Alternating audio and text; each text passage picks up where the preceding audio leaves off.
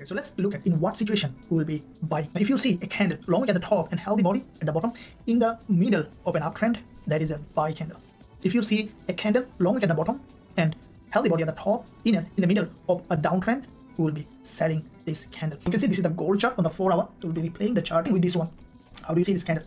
Now you can see the market after forming a double bottom here, okay, strongly has broken to the upside. Now if you look at a couple of candles, you know that this is established uptrending market, okay, very strongly bullish market, form a long wick at the top. Now this long wick represents a pullback. Now when you see a market has gone up, has come down for a pullback, which is a buy alert. Now as you can see afterwards, the price in fact has made a massive move towards the upside. Now if you look at this one here on gold on the 5 minutes, what do you see? That the market, I mentioned, in a downtrend, in the middle of the downtrend, if you see that the market forming long wick at the, if it is a pullback, then it will be selling this market. Now as you can see, every time the price creating a long wick at the bottom,